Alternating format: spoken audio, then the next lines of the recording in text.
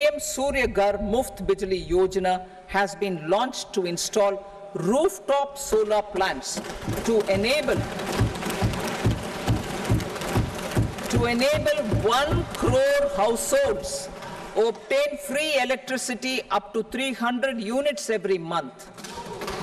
The scheme has generated remarkable response with more than 1.28 crore registrations and 14 lakh applications, and we will further encourage it. Pumped storage policy. A policy for promoting pumped storage projects will be brought out for electricity storage and facilitating smooth integration of the growing share of renewable energy with its variable and intermittent nature in the overall energy mix. Research and development of small and modular nuclear reactors. Nuclear energy is expected to form a very significant part of the energy mix for Viksit Bharat. Towards that pursuit, our government will partner with the private sector for 1. Setting up Bharat Small Reactors, 2.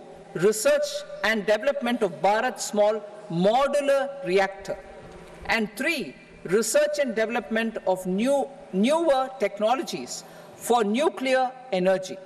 The R&D funding announced in the interim budget will be made available for this sector also. Advanced ultra supercritical thermal power plants. The development of indigenous technology for advanced ultra supercritical thermal power plants with much higher efficiency has been completed.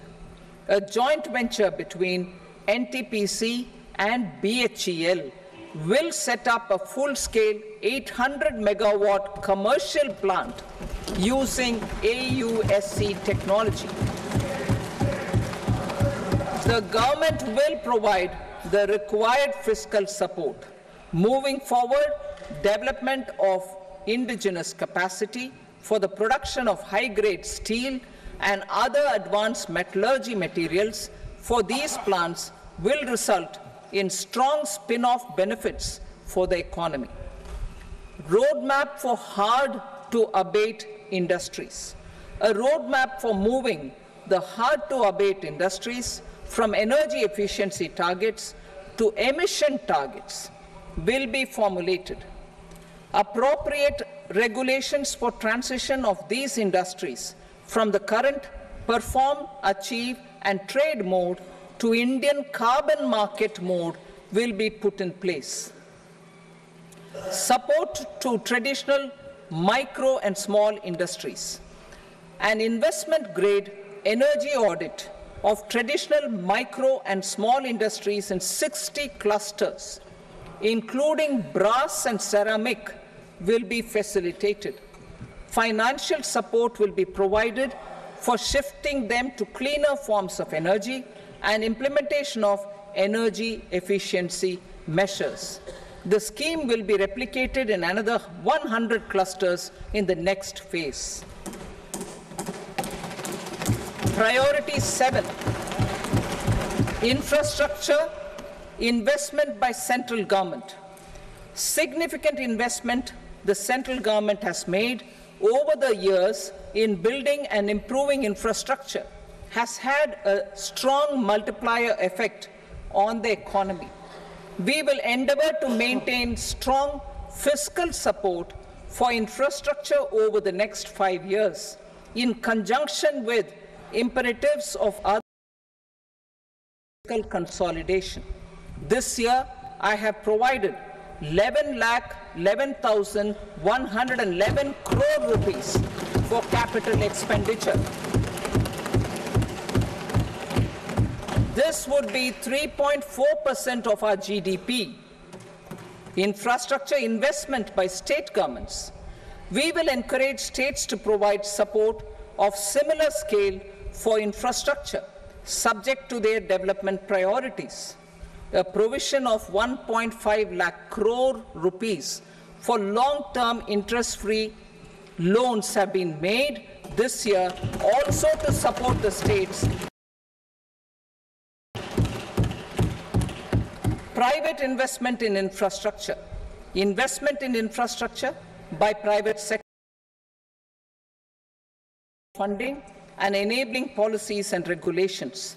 A market-based financing framework will be brought out.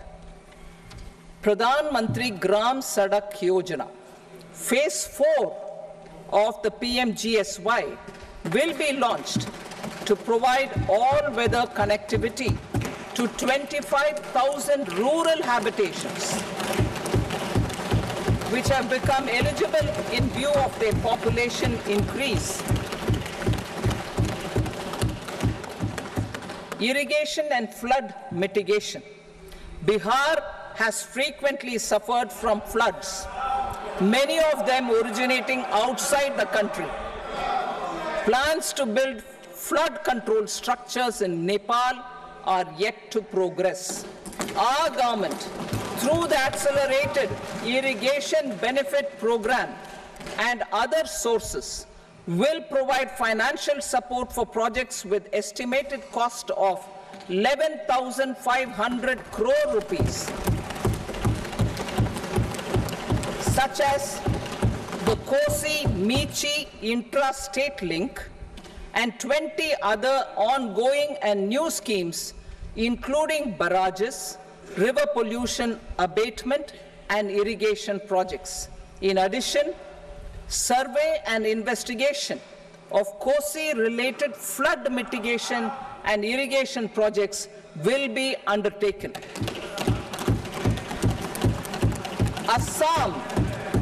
Assam grapples with floods every year by the Brahmaputra River and its tributaries originating outside India. We will provide assistance to Assam for flood management and related projects.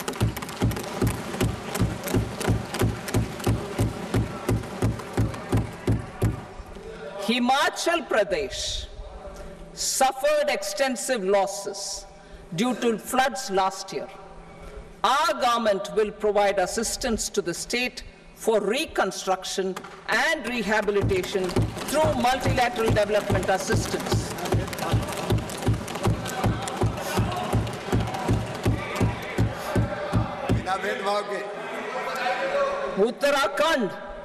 Uttarakhand too suffered losses due to cloudbursts and massive landslides. We will provide assistance to the state. Recently, Sikkim witnessed devastating flash floods and landslides that wreaked havoc across the state. Our government will provide assistance to the state. Tourism has always been a part of our civilization. Our efforts in positioning India as a global tourist destination will also create jobs, stimulate investments, and unlock economic opportunities for other sectors. In addition to the measures outlined in the interim budget, I propose the following measures. Vishnupad Temple at Gaya and Mahabodhi Temple at Bodh Gaya in Bihar are of immense spiritual significance. Of Vishnupad Temple Corridor and Mahabodhi Temple Corridor will be supported, modeled on the successful Kashi Vishwanath Temple Corridor, to transform them into world-class pilgrim and tourist destinations. Rajgir holds for Hindus, Buddhists and Jains. The 20th Tirthankara Muniswarata temple in the Jain temple complex is ancient. The Saptarishi, or the 7 hot springs, form a warm water Brahmkund that is sacred. A comprehensive development initiative for Rajgir will be undertaken. government will support the development of Nalanda as a tourist center, besides reviving Nalanda University to its glorious stature.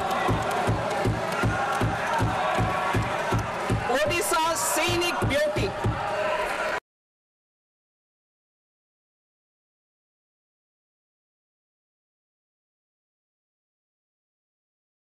natural landscapes and pristine beaches make it an ultimate tourism destination.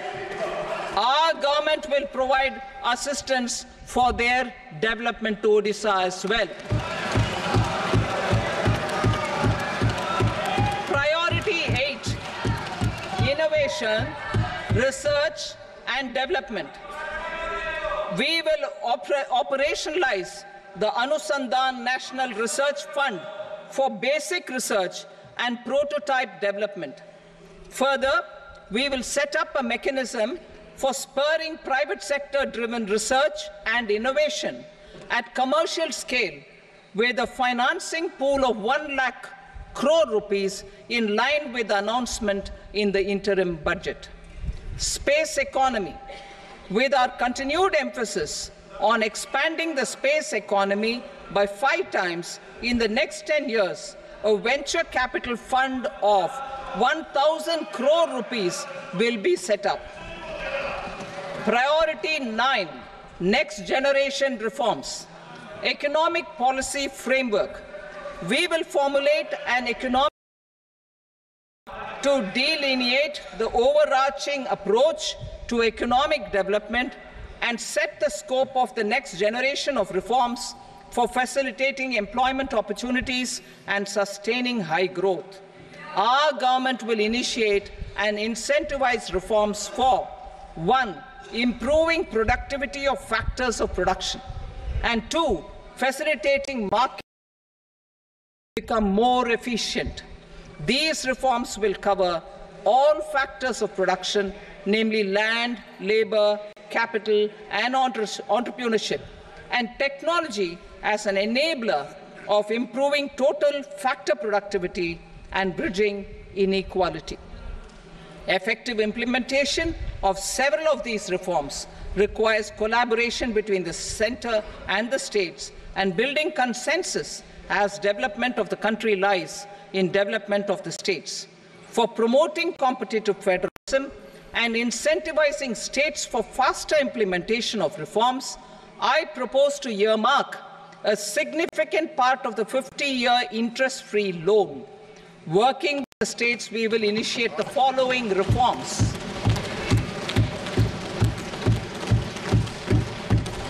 Land-related reforms and actions, both in the rural and urban areas, will cover land administration, will cover 1. Land administration, planning and management, and 2. Urban planning usage and building bylaws. These will be incentivized for completion within the next 3 years through appropriate fiscal support. Rural land-related actions. Rural land-related actions will include 1.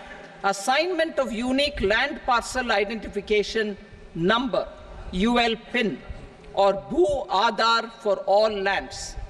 2. Digitization of cadastral maps. 3. Survey of subdivisions, survey of map subdivisions as per current ownership. 4. Establishment of land registry. And 5. Linking to the farmers registry. These actions will also facilitate credit flow and other agricultural services. Urban land-related actions. Land records in urban areas will be digitized with GIS mapping. An IT-based system for property record administration, updating, and tax administration will be established. These will also facilitate improving the financial position of urban local bodies. Labor-related reforms. Services to labor.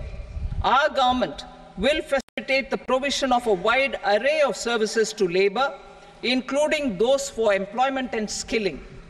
A comprehensive integration of e-Shram portal with other portals will facilitate such one-stop solution, open architecture databases for the rapidly changing labor market, skill requirements, and available job roles, and a mechanism to connect job aspirants with potential employers and skill providers will be covered in these services. Shram Suvidha and Samadhan Portal. Shram Suvidha and Samadhan Portal